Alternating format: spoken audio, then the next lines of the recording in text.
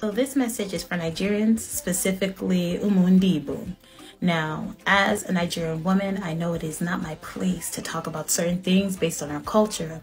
However, since I haven't seen any Christian men talking about this, I'm going to take the torchlights and talk about this. Now, there's something that we have called masquerades. Igbo people refer to it as a mo.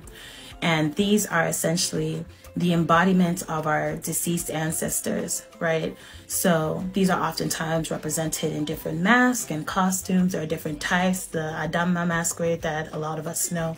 We also have, again, different types of masquerades, right? So they usually roll masquerades out during chieftaincy, New Yam festival, burials, and things of that nature, Christmas, okay? But I'm here to tell you that masquerades are not something that Christians should be participating in. There's a verse in scripture that tells us that we should have no fellowship with the unfruitful works of darkness.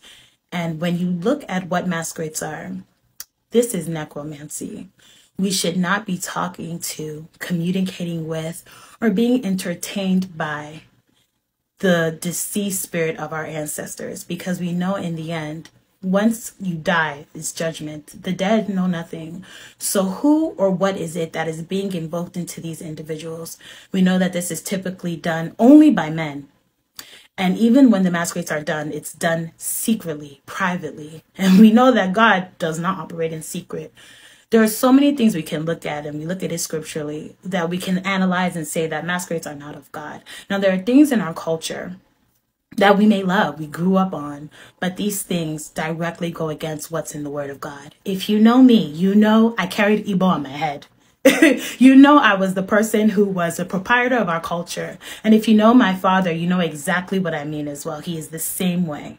And so I urge you all, as Christians who are Igbo, to search your heart and to really begin to ask yourself, what is it about my culture that goes against Christ? And ask yourself if you're willing to walk away from some things that you hold so dearly in your culture in order to follow God truly.